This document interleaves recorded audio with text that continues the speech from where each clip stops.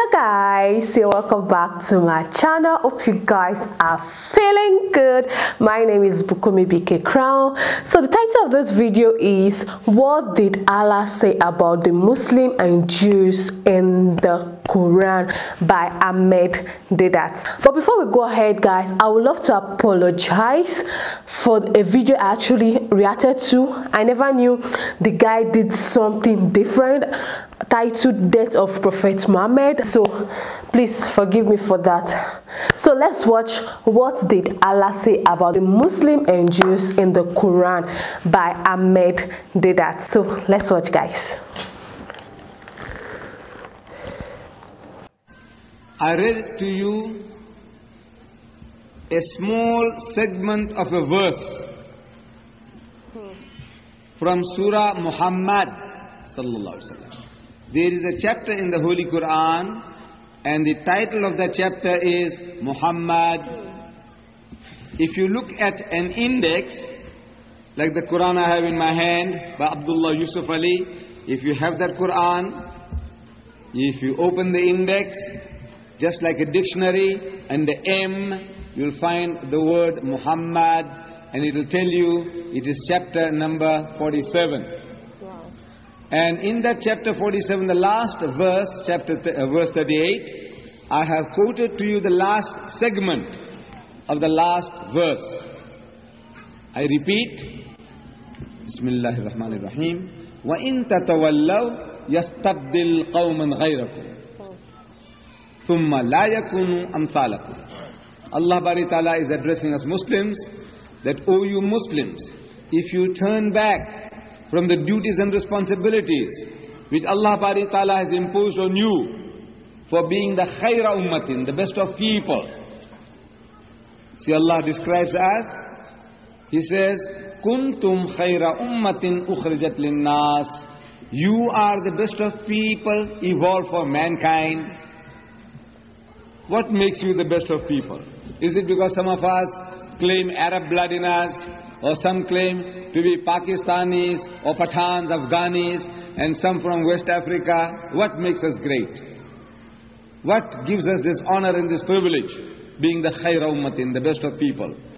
The thing that makes us the khayra ummatin is, Allah says, ta'muruna bil ma'ruf wa tanhawna 'anil munkar, because you enjoin what is right and you forbid what is wrong. And wa tu'minuna billah, you believe in Allah. If these are your qualities, then you are the best of people. If you are the best of people, then this honor also puts upon us certain responsibilities. There is no honor without responsibility. The Imam of the Masjid carries with him certain responsibilities. The mayor of a town carries with him certain responsibilities. The manager or director of an institution carries with him certain responsibility. So there is no honor without responsibility. If Allah puts upon us this honor of being the best of people, it also carries with it certain responsibility. And that responsibility is that we are to share this honor with others. And in the first instance, the very first people Allah Bari Ta'ala wants us to share this with are the Jews and the Christians. In that very verse, Allah says, Kuntum khayra ummatin ukhrijat linnas ta'muruna bil ma'ruf wa tanhauna 'anil munkar wa tu'minuna billah. And he continues, Walau amana ahlul kitabi lakana khayran lahum. But if the people of the book, meaning the Jews and the Christians, if they hearken to this message, the message of Al-Quran, it will be better for them. In other words, it will be better for you. Minhumul mu'minuna. Among them there are mu'min, faithful people. Among the Jews and the Christians, Allah says, there are good people. I didn't want to say that. You wouldn't like to hear that. But this is what Allah says.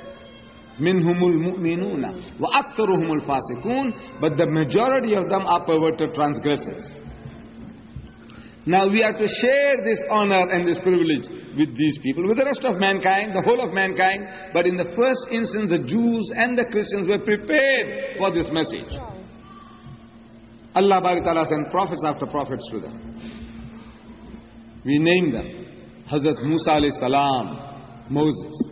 Hazrat Dawood alayhi salam, Prophet David, Hazrat Sulaiman alayhi salam, Solomon, Hazrat Isaac alayhi salam, Isaac, Hazrat Isa alayhi salam, Jesus.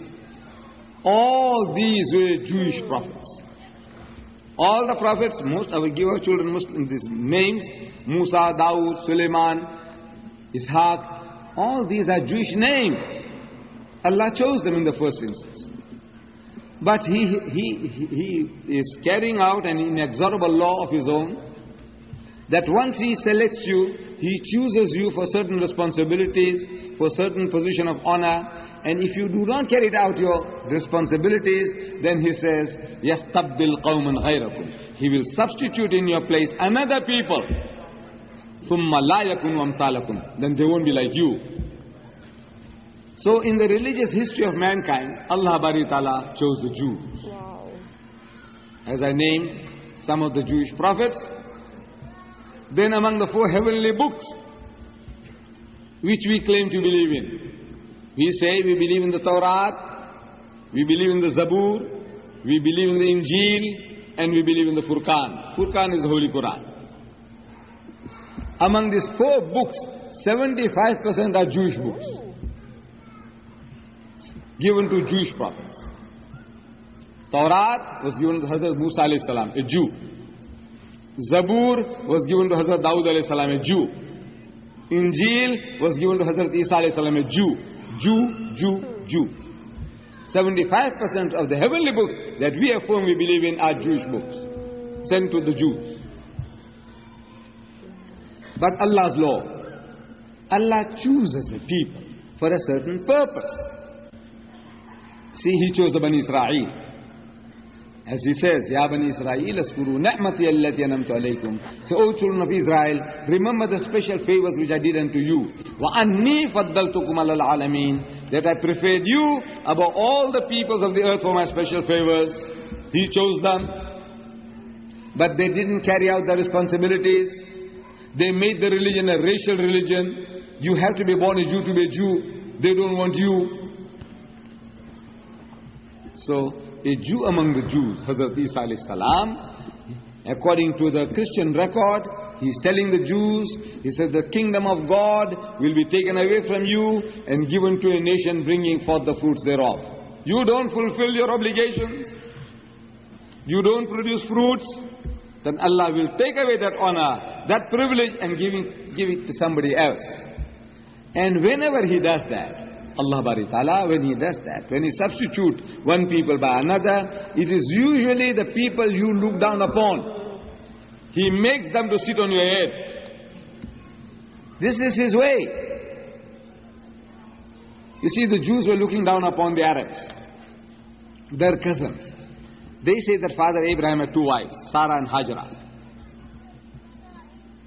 The children of Sarah are the Bani Israel, the Jews.